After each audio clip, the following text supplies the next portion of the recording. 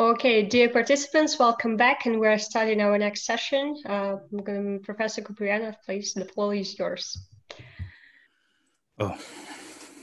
Dear friends, colleagues, hi, nice to see you all.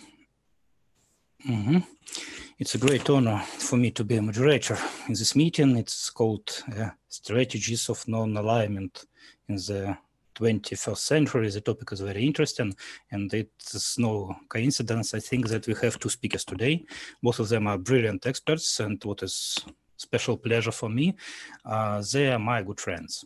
I want to introduce you Andrey Sushentsov, Director of Laboratory of International Trends Analysis Program, Director of Valdai Discussion Club, MGIMO University, and Nandan Unnikrishan, Honorary Research Fellow of the Observer Research Foundation from New-Deli. I think that such a combination, one expert from Russia, other from India, is the best suited for a conversation on the topic of non-alignment. Until now, India has been a leader of the non-alignment movement, and Russia is now learning this complex and difficult lesson to be a non-aligned state. I will gladly give the floor to our speakers, but first I'd like to say a few general words. What is non-alignment? In fact, I think it's a kind of neutrality, or maybe just another word for neutrality. If two actors start a war with each other, the third actor has, I think, four possible options. First, it can join one of the parties. It's a good option, in fact, but a risky one.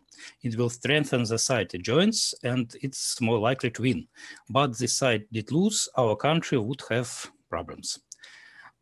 Secondly, it can join one of the parties and change sides during the conflict. It sees the enemy is winning. This option is even better, but there are two problems. First, the enemy may feel that it will benefit more from your defeat than from your betrayal. And secondly, even if your plan works, it will bring you tactical benefits, but great strategic problems, because you will be considered an unreliable ally in the future. The third option is that you remain neutral until the very end of the conflict. You do not spend forces, you do not spend resources, but you also do not receive direct benefits from the result of the war. And fourth, you remain neutral until the key moment. And your intervention in the conflict brings victory to one of the parties, and this option has only one weak point: you will be considered a cunning fox, always looking for your own benefit. I'm a historian, and as a historian, I can say that in different ages, one of the other options looked preferable. In the warlike society of ancient Greece, neutrality could even become a pretext for an attack. In feudal medieval Europe, it was considered shameful. In these times, when countries do not receive land and indemnities as a result of the conflict, neutrality, or neutrality to a certain point, looks more and more attractive. Good strategy, in fact, let others exhaust themselves in the Cold War while we calmly accumulate our strength. In fact, I see two problems here. First, our culture is largely rooted in the past, and neutrality is often considered something almost shameful. Ask any Englishman how he feels about Ireland neutrality in World War II, or ask a Russian what he thinks about Sweden neutrality in World War II. It used to be considered shameful to sit in a tree when there is a battle for a just cause nearby. Now this attitude is changing, but very slowly. And the second problem, if the battle is really great, then you may not be able to sit in a tree, because two fighting giants can accidentally knock down your tree, and you will have to take part in the battle when you are not ready. And these two problems are now facing Russia, because we used always to be a player on the field, to be always in the center of the fight. And now we have to learn to stand aside and wait for a moment. Now this issue seems especially difficult for us because the conflict is unfolding between two powers, one of which, United States namely, defeated us in the Cold War 30 years ago and has since treated us with great contempt, great suspicion. It's not surprisingly that this attitude has awakened many of desire for revenge, and that many people sympathize with China in this fight. Andrey, my first question for you, So what do you think? What should Russia do? Should it join the fight or learn neutrality? You can talk about what you want. You have 20 minutes, but I would be grateful if you find time to answer my question. Yeah, floor yours, please. Thank you, Alexey. I think your metaphorical description of the several modes of conduct of great powers is very illustrative. And I would probably agree that for at least 200 years, it was very hard for Russia to stay aside and not being involved in a major fight. First, because Russian territory is such huge that it essentially borders every single significant center of power gravity in the world. Basically, if something happens on Russia's borders, this eventually draws Russia in voluntarily or involuntarily. It happens that the gravity center of global power now shifts towards Asia, and this leaves Russia in a specific position of being more of an observer rather than an active player. But to have your observation kind of active, not being passive, not being reluctant, but being able, active, engaged, being prone to affect change that is necessary for your interests, and be able to maneuver between the major competing countries that eventually helps to develop and achieve your own interest. That is an important task. I think the wrong metaphor that people currently using to trying to describe Russia as a power in contemporary international dynamics, they claim that if Russia is, say, too restrained, like in Nagorno-Karabakh, Russia is losing. Russia, for some reason, is diminishing its capacity. But they're using the metaphor of early Soviet Russia or Stalin-era Russia, when Russia voluntarily, assigned neighboring countries what to do with their own borders. Soviet Russia said to Finland, could you please move your border from Leningrad? And Finland first said no, and then said yes. And in between, there was a war. Then Russia pointed to Turkey. Turkey, could you please move your border? Turkey said no. Then it contemplated, and eventually, together with Greece, joined NATO. So that was a kind of a politics that Russia is no longer conducting. And what we have seen in the Nagorno-Karabakh case, there was very soft, but still deliberate and very sophisticated, engaged maneuvering that implied that at some point Russia would intervene. But the capacity of this intervention was very, very important. Throughout the conflict, we saw that several scenarios have been voiced, some of which by the members of the parliament. They said that we now observe the appearance on the battlefield, some of the Islamists from Syria, and this possibly makes an anti-terrorist campaign around Nagorno-Karabakh a legitimate cause. That was one of the case, and that was that could have led to Russian intervention on a very different, in a very different context with a very different role. But the current role of a peacekeeper, of a side that has basically put most of the efforts forcing two of the combating parties to negotiate with one another, I think that is the most preferable way to intervene in the conflict and eventually have an opportunity to take initiative in it. And if the best case scenario would result in a sustainable peace, that would have a benefit of an opening of borders in the region, that Armenia would not be blockaded by Azerbaijan and Turkey. Russia would persist in being present in South Caucasus as a major geopolitical player, as a major transport player, as a player which affects energy routes and transport routes in the region. And that should be the biggest fruit of the possible military, of the actual military escalation that can lead to possible benefits.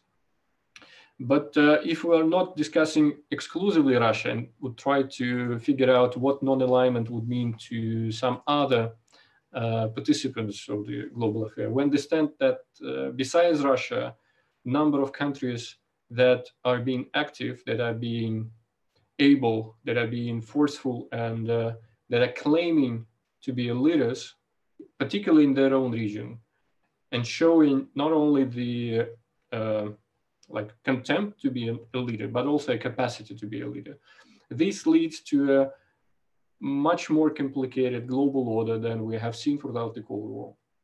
We use, with my colleagues in the Valdai Club, we use the metaphor of the crumbling world order. This metaphor describes how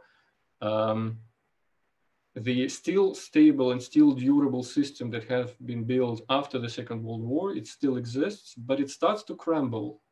Even though we see that the permanent members of the Security Council of the United Nations are still the most able and leading, particularly in the military sphere, and they are the countries that decide on the question of the World War, basically, or avoidance of the World War.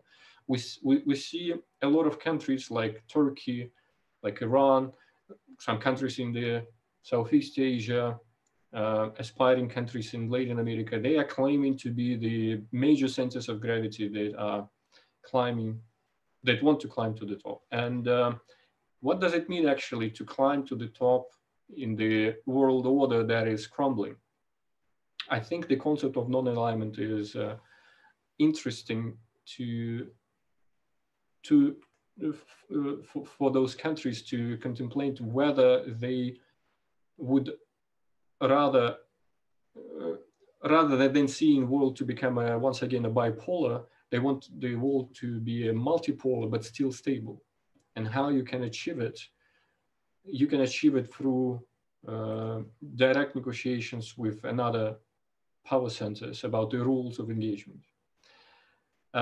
So if we're observing that the individual states are becoming increasingly more important in this new order, rather than system being more important, the states themselves become more important. This new system that would replace this existing one would eventually emerge as a result of the actions of those states.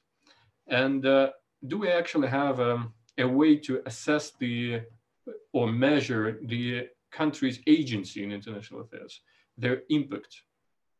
We have small countries like Israel, for example, that is located in a very hostile environment, that is still very forceful, and it basically develops a strategy, a leadership strategy, that it has built an internal motivation and a foreign policy strategy aimed at maximizing use of very limited resources that Israel has. And eventually, Israel reaches national purposes and the national goals with great efficiency. And if we assess that the world is becoming a less stable, more hostile place where countries strive to develop their own agendas, we possibly should look for Israel as an example. We can also say that countries like South Korea or Finland or Uzbekistan are located in, not of course in that dire situation like Israel, but still their surroundings, their international environment is very complicated, and they need to be very delicately balancing to achieve their own sustainability and being able to flourish. So I would try to propose 5 components of the strategy that can be productive, effective in this crumbling state of affairs. And I think that the non-aligned countries are maximizing those aspects of their strategy. The basic definition of strategy is the ability to correlate your foreign policy goals with your resources.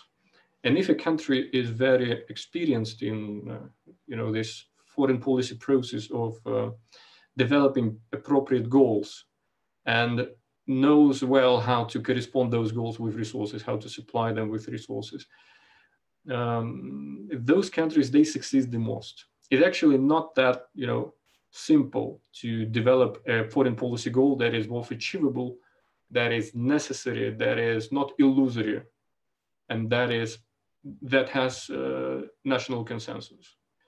And those countries that can develop those kind of goals, they sustain themselves best. Those countries that are divided inside, that cannot form a consensus, that are lost in transition somehow, they are in a deadlock, and we see a lot of government experience. One of the latest, I think Armenia was the victim of this internal undecidedness, unfocused condition. A country that has eventually abandoned its most necessary foreign policy goal of defending Nagorno-Karabakh and lost a war with a competitor that was very focused on why, what, and how it wants to achieve. So those are the 5 components of the strategy that I think works best in this current environment. And by those components, I mean that the foreign policy elites should be able to develop those parameters. And they come with experience of conflict, both conflict and negotiation. They come with strategic culture. They come with a track record of leadership. So sum up, what are those five perks, 5 abilities? The first one is very simply common sense. Common sense is not that very widespread in the current media mainstream. And the common sense is the ability of ruling elites to correctly trace the cause and effect relationship in what is happening around the world and formulate their own foreign policy goals based on genuine rather than the imaginary needs. In other words, the ability to correctly recognize one's own needs and not set the false goals. So the goals that you are, proposing to your society, to your country, they can be false ones. They can be either unachievable, or they can lead a country to a state where eventually you would lose your internal cohesion, or you would lose your focus on what actually means for you to exist and why you exist, why you're here. And this common sense thing is actually like the antidote toward too ideological foreign policy. When you have an idea that basically, crushes every rational reasoning. In Russian history, we had an experience when ideology prevailed, and it never delivered the results that can be assessed as a top national priority. Second, and we see a lot of countries in Europe and elsewhere that are, too much ideologically motivated and thus not realistic in their foreign policy ends. Second is strategic culture. Elites should have an ability to accumulate the strategic culture, which is seen as a kind of a track record of using force in past, and consequently, after using force, to lead a diplomatic engagement, because every war essentially leads to a peace, and you need to be able to both wage a war and reach an agreement, a diplomatic agreement. Basically, the diplomatic agreement about the results of war are more important than the war itself. We have in history several episodes when the war was fought badly, but the diplomatic consequences of it were not that bad, and vice versa, when the war was, a perfect victory, but due to the international complications and the influence of other actors, it achieved a very limited political results. And of course, in the 21st century, we see plenty of military conflicts where a political result is negligible, like American intervention in Iraq and Afghanistan cost like $2 trillion and politically achieved negligible results. That is basically twice a Russia GDPs. Like you can build 2 countries like Russia with achieving what? So it's actually very hard for a country which have a limited experience of both war and diplomatic engagement, tough diplomatic engagement, hard diplomacy to achieve this strategic culture. But you can import some of the strategic thinkers, like United States did with the German, Austrians, and Hungarians, during and after the Second World War. Great influx of the great minds in the American strategy and the sophisticated thinking. In Russia, I think we have well, with Turkey, we are having the Guinness World Records of having the biggest number of mutual wars, 12 wars between one another, and that is not a world record you would like to beat. But it actually leads you to developing a very sophisticated diplomatic corps and very able military corps. And I think Russia is a country that has an ability to accumulate a strategic culture throughout its history of being, and now it understands how much force it should imply to achieve much bigger political effect.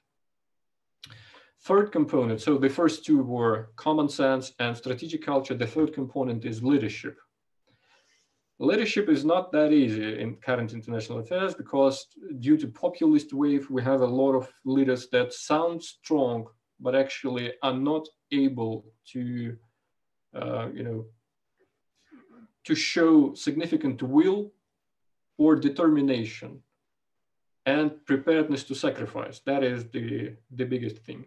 When a country is able to sacrifice something to achieve its goal, like we observe, I would not point out currently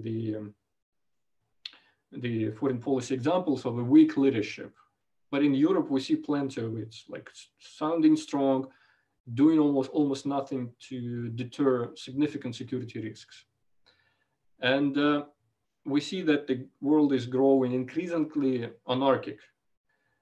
And this means that you would have to sacrifice.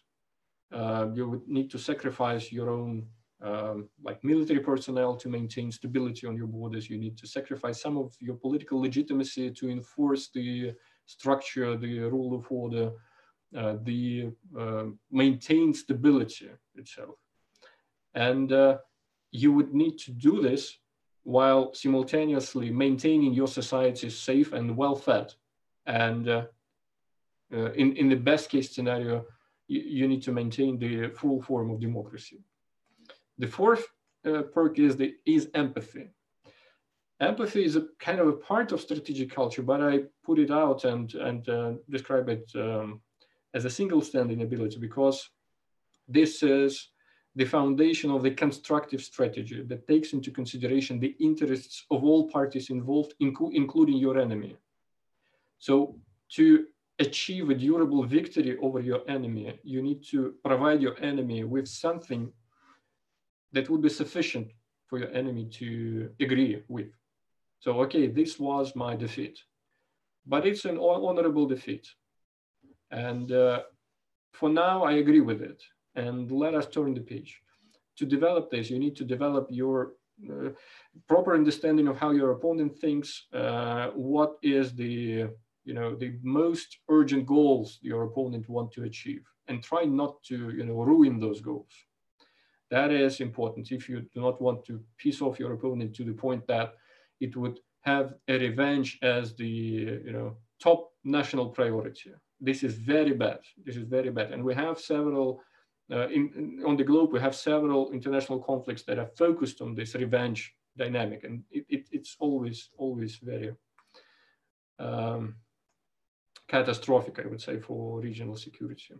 And the fifth, and I think I will close there, is the organizational resource. Organizational resource is the ability to focus, to rally your resources, your support, and to focus on the key development tasks. This is hard because in the current, very well-fed and properly developed society, people like to relax. And people like to, contemplate and not being focused on the urgent needs of development. And everybody thinks that, we turned the page of the ugly conflicts of the 20th century. Now we want to consume. Now we want to, we want to flourish. Why are you, forcing us to focus on the development goals? And it's really hard. It's really hard. It's really hard to to show your elites and your society that, look, guys, this is what we want, and we cannot get there without focusing on what we want.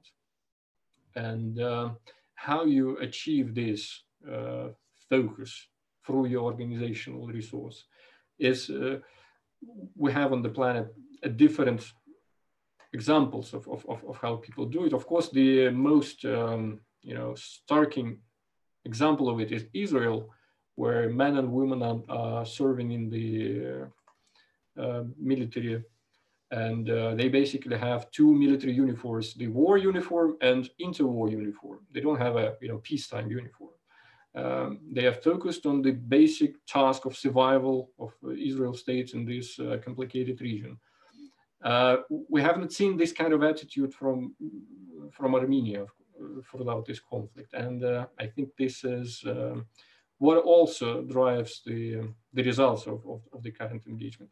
I think I'll stop here, but I'm sure that I essentially touched so many topics that throughout the discussion we would have an opportunity to develop some of them.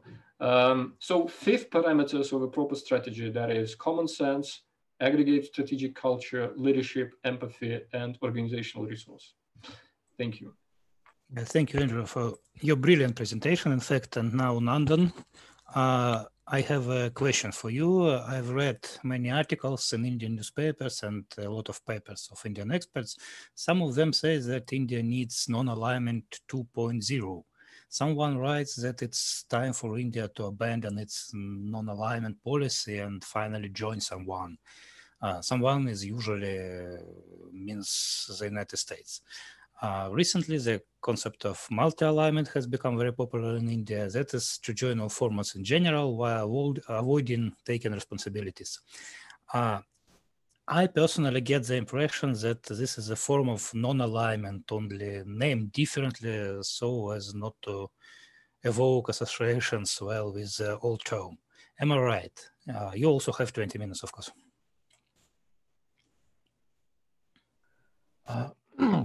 Thank you very much for inviting me. I have to thank the organizers. Such an interesting gathering, and my distinguished panelists. Thank you. After the addresses made or presentations made, both by Mr. Sushentsov and Mr. Kupriyanov, there is very, very little for me to really add. But since there is a direct question, I will take this question last so that I can manage to put in a little bit of whatever I had prepared before that. Before I continue, I'd like to start with one small caveat warning, is that I was an academic many, many years ago. I, in between, had 25 years of journalism. So that has unfortunately taught me to speak very short because, space in journalism is very little. So I will be very, very direct, and I am afraid I may not be able to consume the full 20 minutes that Alexey has so kindly allotted to me. Before I approach the question of what is the debate in India, I would like to try and give you some of the context of where this debate is coming from. And then it'll be easy to understand why these questions about India's current stance are coming up. What we saw is, if we go back, let's go back to where modern day academics consider history began. That is 1991, collapse of Soviet Union. Now, at the end of the Cold War, we saw the end of bipolarity as we know it, classical bipolarity, and we saw the emergence of a unipolar moment. For a variety of reasons, that unipolar moment did not survive, not in the least because this is my personal opinion, I think the US elites were ill-equipped to deal with the possibility of actually leading the world, and they still pursued their narrow interest. And in that process, they lost what could have been a really long-term Pax Americana. But nevertheless, that's my personal opinion. I'm sure we will have others who think differently. However, gradually after the unipolar moment started declining, you've also had simultaneously another factor, and that is the rise of another power, which is China. The problem of the decline of the United States has also been worsened by the fact that the United States lost a considerable amount of its goodwill because of this policy of liberal intervention or intervening into other countries, seeking regime change because you wanted to install a government which was like us, and unfortunately, this, as usual, ran into local nationalisms and gave rise to nationalisms, and in some cases, populist leaders came to take advantage of this. And of course, also what exacerbated the problem was the fact that globalization as such had a certain amount of unequal distribution of the largesse of globalization. The gains of globalization were not distributed equally. So coming now to this phase when the so-called unipolar moment dissolved, we have reached a stage where we really don't know what is going to emerge as a stable system after a period of time. It's very popular now to call this as a state of flux. But where most experts agree is that we are likely to see the emergence of some form of multipolarity. Now, I know that Russia's experts prefer to call this polycentricism, but for the ease of what flows directly from my tongue, it's just easier for me to say multipolarity. And in this multipolarity, it is also quite clear that US and China are likely to be the two biggest players. And this is a relationship that is going to, in many ways, define the evolving world order. Experts also believe that along with these two powers, there are several other sort of middle rank powers that will influence the emergence of the new world. And amongst them, they're variously listed: Germany, Japan, Russia, of course, India, and others. Now, I don't necessarily agree with this view because I genuinely believe that the only country that can, in a sense, not be included in the either US or China sort of camp, if you want, is really Russia. Because all the other countries that I mentioned, whether it is Germany or Japan, for example, they are tied into a security arrangement with the United States. So yes, they have a certain amount of agency, as Andrey had earlier said, but the fact of the matter is that on all important strategic issues, their thinking is going to be more or less aligned with the leader of the Western world. As for India, I will come to this towards the end of my presentation, but I'm not certain that India has yet reached the level where it has the kinetic capability of influencing world events. It definitely does have the potential, but there is much that India has to do yet to learn. In fact, all the 5 points that were listed so comprehensively by Andrey are things that the Indian strategic policymakers really have to take into consideration and improve all 5 points. Now, therefore, this situation where you don't have bipolarity, you don't have a clear-cut emerged situation of who are the powers around, there calls for a slightly different strategy than non-alignment. And this is variously called, multi-alignment and non-alignment 2.0. But essentially, Alexey, and this is in response partly to one question that you asked, is that I would call it, and I'm going back to my journalist days, I would just call this simply and straightforward as a hedging policy. There is a multiplicity of interests in this world. There are some issues on which a country may or may not align with somebody, and there are issues on which you will align with that same country. So therefore, you are going to try and develop a maximally good relationships with all powers, whether it be the higher powers like the United States or China, or the middle rank and lower powers. So there, for example, if you look at India, India is a classic example of the last 10 years trying to develop good relationships with all powers. There are some conflict areas we have, for example, with let's say China. But at the same time, we are in organizations like the SCO and BRICS with China. We are practically on the same side with China on issues like climate change. So, you know, there will be a confluence of circumstances in which there will be areas of common interest. There will also be areas of common differences, which are inescapable. And I think, again, Alexey was a little modest, but Russia has very quickly learned to play this game of non-alignment. I mean, it has, and I'm talking of non-alignment not only between China and the USA, but look at Nagorno-Karabakh.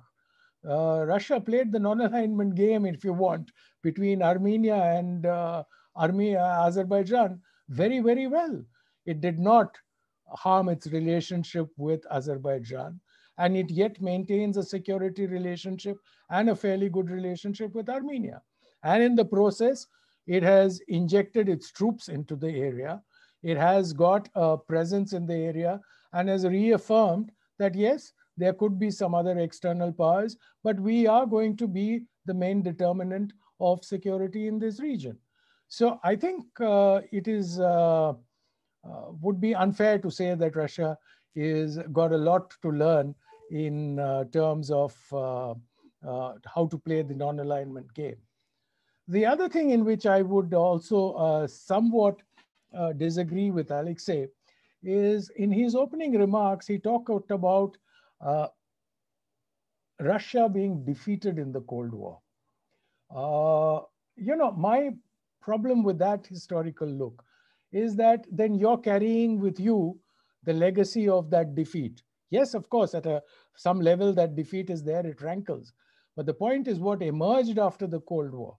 That Russia that emerged presumably is a completely different country.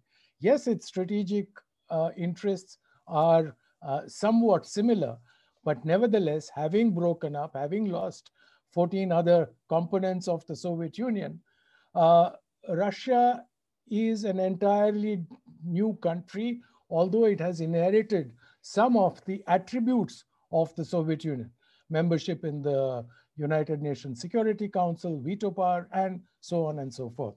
So I would not think that I would not treat Russia as a power that was defeated.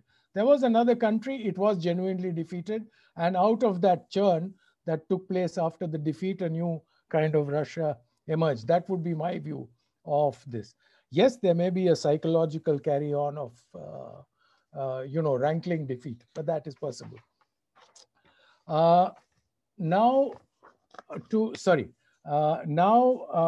we come to the question of what essentially is this hedging. Now, if you look at Asia, and really we are talking about multipolarity and non-alignment, Asia is a classic case. If you look at Asia, you find that all through since the Second World War, the United States was able to imprint a particular kind of security architecture in this region. So you had countries like Singapore and all part of a certain footprint that the United States has. At the same time, these countries were particularly, for example, ASEAN countries, economically went much, much closer to the Chinese. As China developed, ASEAN also develops, and the closeness of the relationship is apparent. And therefore, today, for example, when the, I won't call it conflict, but the tensions between China and the United States spill over into the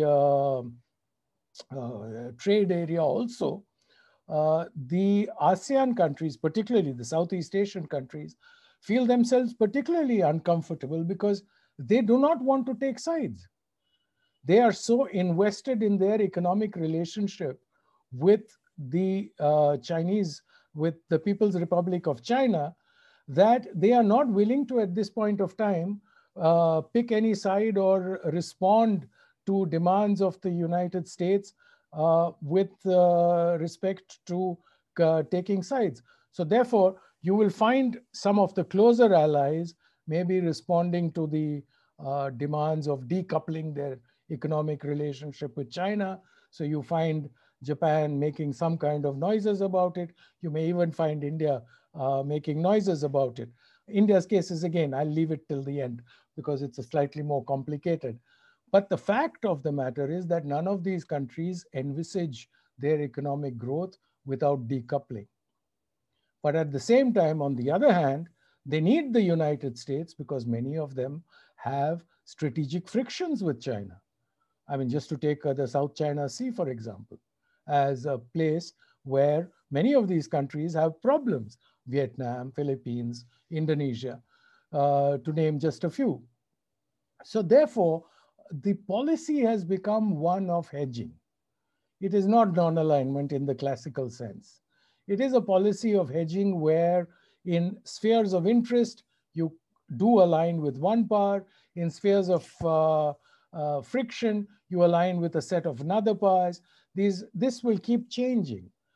This is right now, because we are in a state of flux, I don't think that the countries have a choice of making a choice. They have to maintain good relationships with everyone. I also believe that, of course, we have certain theories like the theory by Amitav Acharya, who says that the world that is developing is not a multipolar world, but a multiplex world. And by that, he means that this is not just about, sort of a strategic multipolarity, but this world is far more complex because it is interconnected and interdependent. And therefore, it is not something about, it's not a binary choice between a liberal order and an authoritarian order, but you will have a mix of everything in whatever the new order that emerges. Having said that, now if I may come back to the final bit about India itself. In India, the situation, given all this, is a little complicated. For many years prior to the collapse of the Soviet Union, India was a leader of the non-aligned movement. But at the same time, India was, in a strategic sense, India's closest friend was the Soviet Union. And that was particularly true, let's say, in 1971, when India signed a treaty of friendship with the Soviet Union, because it was worried that in the crisis around the creation of Bangladesh, there would be an intervention by either China or the United States. And it is the fact that they had a treaty with the USSR that prevented any kind of escalation of that conflict. However, after the collapse of the Soviet Union, India found itself at a loose end, if I may say. Not only was there a crisis internationally, but there was a crisis domestically. India's economy was beginning to tank. We had reached a stage where we had to send our gold to Singapore to get money. So India launched a series of economic reforms, which coincided with what was happening in Russia. Russia was also economically declining in the early 90s because it was transforming from a socialist economy to a capitalist economy. So naturally, both Russia and India were looking west for solutions. And there is no other option for either of them. And as a result of that, India developed a fairly good relationship with a variety of new countries. Today, the situation is that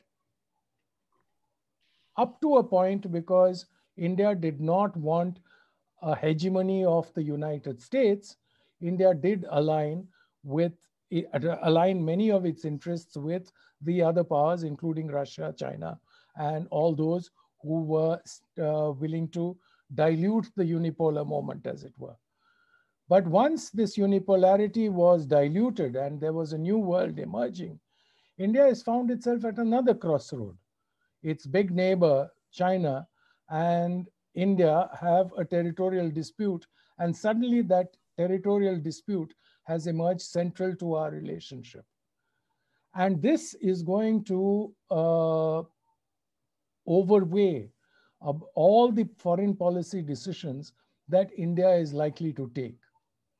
And the problem that arises here is that, and I'm being very blunt about this, what are the choices that India has? India is not sufficiently strong on its own to be able to deal with a dispute with China militarily. So it requires an external balancer. And today, given the closeness earlier, that external balancer was the Soviet Union. But today, given the closeness of the relationship between Russia and China, while there is no doubt that Russia is not reneging on any of its commitments, the point is Indian elites are slightly apprehensive as to how far this relationship can be sustained. And therefore,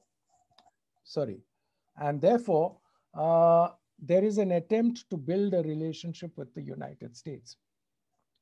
But at the same time, while there is an attempt to build a close relationship with the United States, there is also the understanding that a country like the United States, which has been a unipolar superpower, probably does not know how to do equal relationships.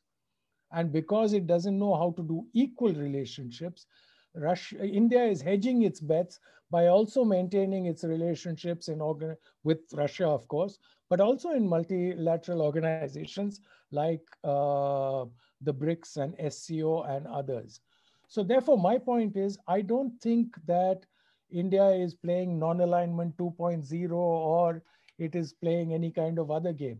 I just think that India has reached a stage where it has a multiplicity of interests. Some of these interests are common with China. Some of these interests are common with Russia. Some of these interests are common with the United States. And India is going to pursue these interests with these countries. I only hope, final word, is that the Indian elites stay on this course. Thank you very much, Nandan. I would like to make just a humble remark. During the Cold War, the Soviet Union often aligned itself with some rivals against others. For example, during the Suez Crisis, the Soviet Union and the United States together forced Britain and France to retreat. And in the economy, a third of the USSR, well, foreign trade, went to the Western countries at the height of the American sanctions. That is the concept of being friends in one occasion with some and on another with others, and not something new. It's a game that all sides played in one way or another, even during the classic Cold War. Well, in fact, I have a lot of questions for distinguished speakers, but we have little time, so I will leave this pleasure to others. And we already have the first question. This is a question from Timofey Bardachov. Timofey, the floor is yours. Yes, thank you very much. I actually have a question to both speakers. One question about Russian policy, one possibly about Indian policy. Andrey, thank you very much for your excellent description of what are the main requirements for the national foreign policies to feed the changing circumstances of international politics. But however, we all know from the textbooks of history of the international relations that Russian foreign policy has been always connected to the very huge and important ethical dimension. and moral dimension understood in the terms of the mission of Russia to promote justice and to consider justice among the people and among the countries as a departure point of Russian foreign policy. And we see, for example, under the case of this Transcaucasian conflict last month, that Russia did not have significant geostrategic motivations to intervene because the changing of the situation was not threatening to Russian security, but Russia has offered itself to the peacekeeping mission for the reasonable amount on the background, on the basics of morality. So, whilst everybody becomes pragmatic and international politics are very demanding, what do you think about the role of the mission, justice, and morality in the future Russian foreign policy? And the second question is to Nandan. Nandan, I belong to the generation of those people who remember India as a leader of the non-alignment movement. And by that time, we had a widespread impression of the Indian foreign policy being a sort of their alternative to Soviet and American confronting totalitarian visions of the global affairs.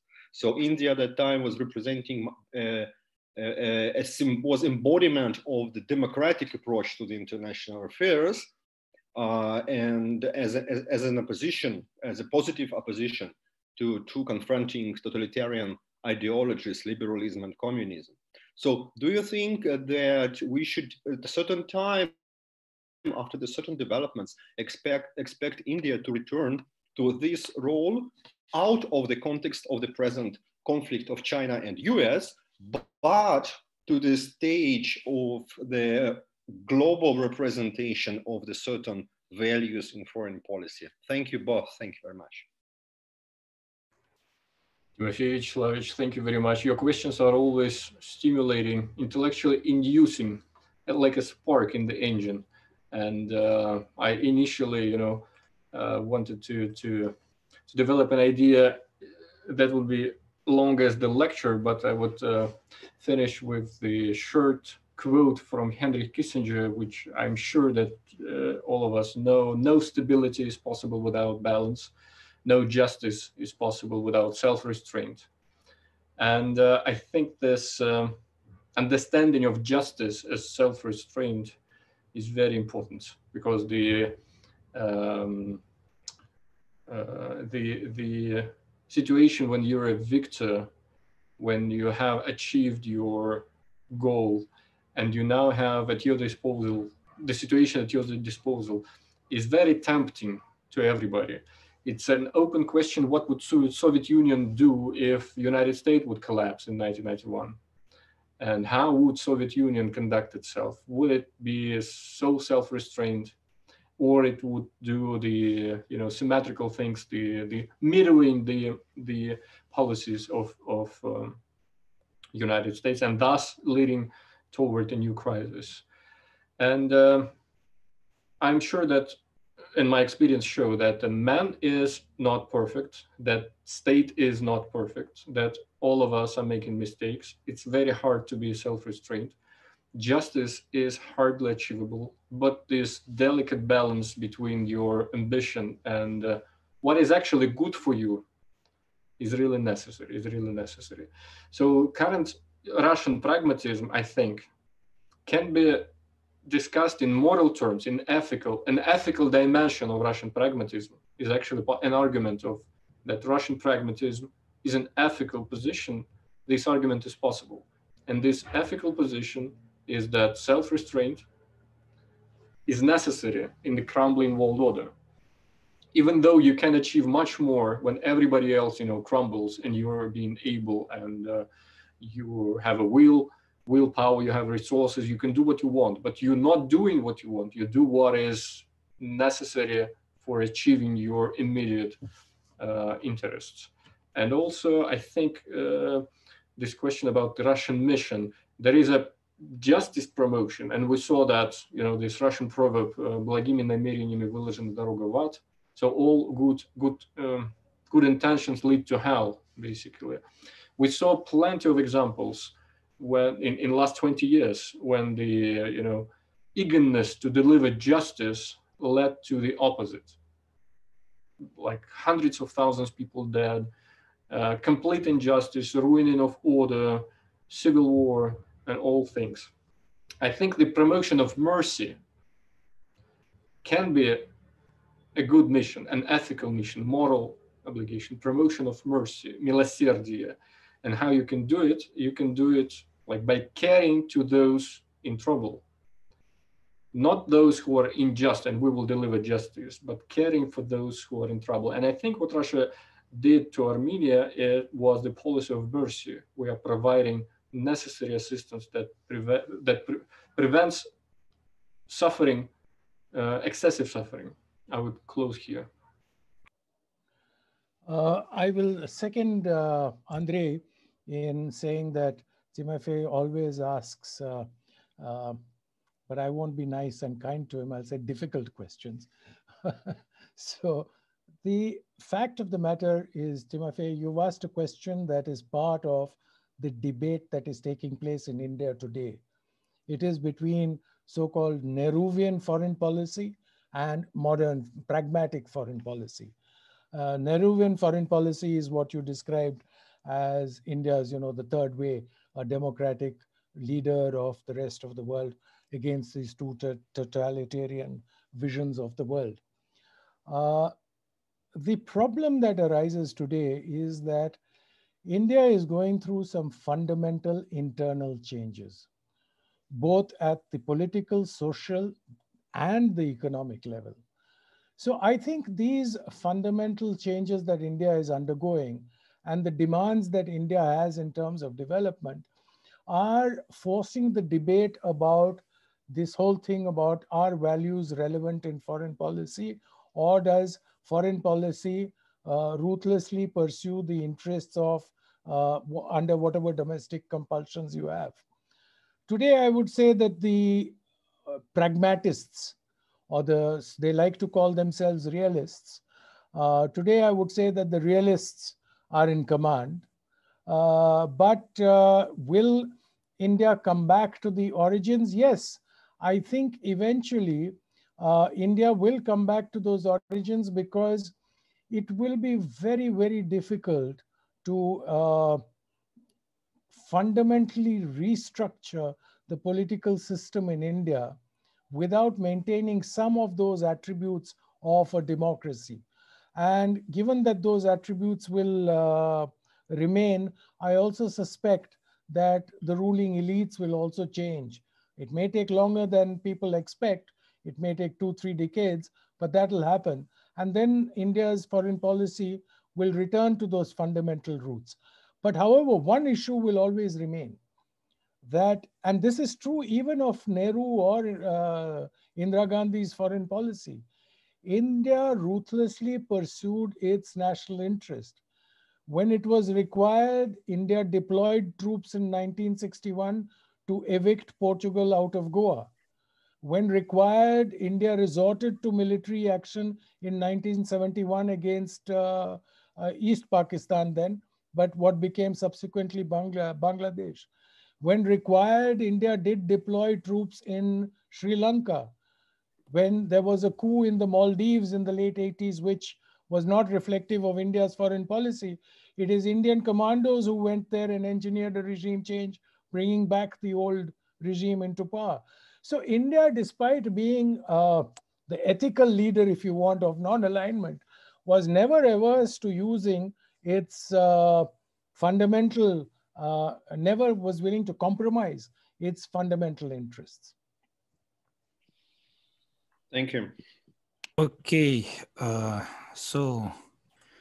dear friends, I don't see any more hands, which means that there are no questions. It's very fortunate because we also ran out of time. I would like to thank our speakers and everyone. Thank you very much for inviting me to moderate this session. I enjoyed it, and hopefully you too. Thank you.